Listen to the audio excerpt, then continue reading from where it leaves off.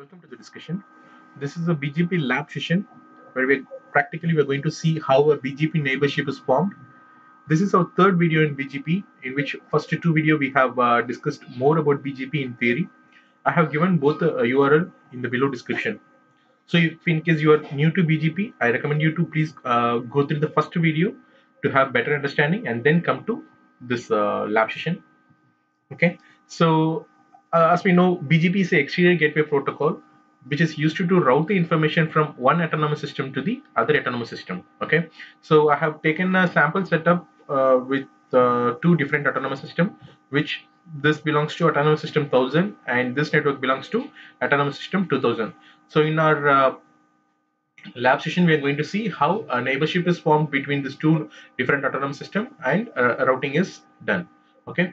In order to minimize the time, I have already assigned the IP address in all the network interfaces and the systems. So apart from that, I have not done any configuration changes or any configurations. I have just assigned IP address to minimize the time. Okay. See, if you see in the router, I just assigned the IP, nothing more than that. If you see, just as in the IP, I have not done any routing. Okay, so before starting, this is autonomous system 1000 and this is autonomous system 2000. For this LAN setup, I have assigned /24, that is 172.16.10.0/24 for the LAN segment of autonomous system 1000, and I have assigned 192.168.10.0/24 for the LAN segment for the autonomous system 2000. Okay, and I have used 10.10.10.0/30 for the WAN. That is, I have used 10.10.10.1 in the interface for Ethernet 0/0 in this router, and I have used 10.10.10.2 at this interface at this router. Okay, so this is how our setup is, and we are going to configure BGP and see how the BGP is established. Okay. As we discussed earlier in the first video, unlike other routing protocols, the neighborship will not be formed automatically. Okay, in BGP, we need to manually assign, we need to manually specify who is the neighbor and which autonomous system he belongs to. Okay, so let me see. Before starting the configuration, let me show you the configuration syntax. So this is the basic configuration syntax which is used to form a neighborship. Okay. So the very first syntax line is router BGP, which starts initiate the BGP routing protocol in the router, and here we need to specify which autonomous system does this router belongs to. Okay, and the next line, as I told earlier, in BGP we need to manually specify the neighbor. It will not automatically form the neighborship. Okay, so we need to specify the neighbor IP address, and we need to specify to which autonomous system he belongs to, and then we need to advertise the network which is associated with the router. Okay, so this is the basic syntax. We are going to form a BGP neighborship using that syntax. Okay, and let me configure it. Configure terminal. Okay, as per a syntax, I'm going to enable BGP in this router. So first router BGP, and we need to specify which autonomous system does this router belongs to. Okay, as this router 0 belongs to autonomous system 1000, I am giving here 1000. Okay? And the next step, we need to manually specify the neighbor. Okay, so the neighbor belongs to autonomous system 2000. Okay, and using the neighbor command, neighbor, and IP address is 10.10.10.2, and remote AS number is 2000. Okay, and I'm going to advertise the LAN segment network to the BGP. Okay, my LAN segment network is 172.16.10.0.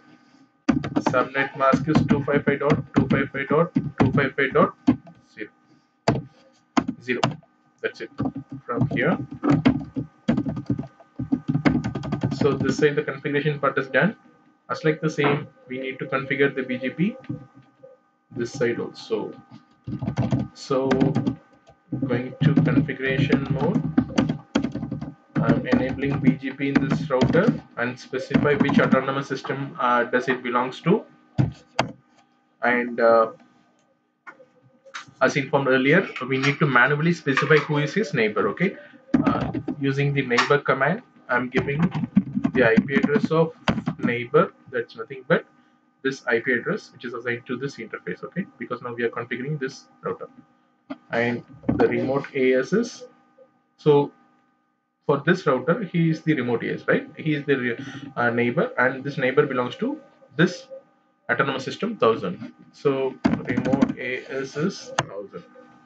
So if you see, once we manually call the neighbor, the adjacency is formed. Okay. Now we need to advertise the LAN segment network. That's 192.168.10.0, 192.168.10.0, and subnet mask 255.255.255.0. That's it. It's done. So let's verify whether BGP neighborship is established or not. Okay, so the command to verify the BGP peer or the BGP neighborship is show IP BGP summary. It will give you the summary of all the BGP neighborship. Okay, so using this command, if you see, I'm checking from router 1, nothing but this router. So it's showing us like the neighbor is 10.10.10.1, nothing but this router's IP is 10.10.10.1. So the neighborship is formed with this neighbor, and it's showing that we are using a version 4 BGP version 4, and the neighbor's autonomous system is 1000.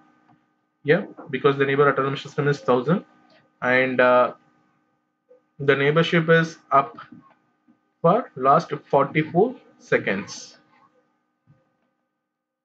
So this is how we can verify the connectivity, the neighborship, the BGP, sorry, BGP neighborship. Also, we can use show IP BGP neighbor, which gives more in detail information. You see, it will give more in detail information about the neighbors. Neighbor IP, which autonomous system it belongs to, like that, what's the BGP version and how long the BGP is established. So it will give all the information in detail. The summary information will, the summary command will give the summary of the above command. Okay, and in order to see the topology table, show IP BGP. So it will be giving the topology table. Mean to say all the possible network uh, from this particular router. Okay, and what are the next hop to reach it. If we verify the routing table now, we can see earlier when we checked with show IP route, we don't see any other route which apart from the directly connected network.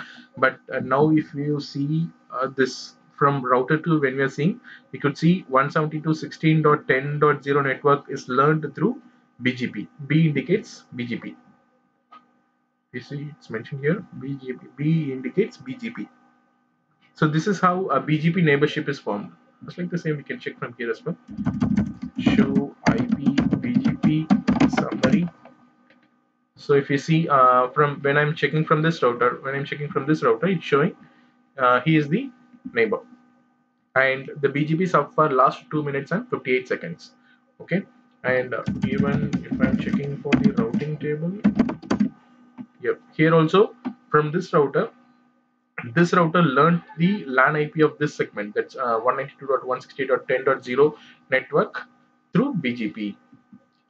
So this indicates that BGP is formed between the two routers. This is how a BGP is enabled, BGP neighborship is formed, and the information is shared between the two different autonomous systems. So even we can try to ping from this PC. So now I'm trying to ping from this PC to this PC, nothing but this PC belongs to autonomous system 1000, and its IP address is 172.16.10.1. From here I'm going to reach 192.168.10.1, which belongs to the different autonomous system. Okay, ping 192.168.10.1.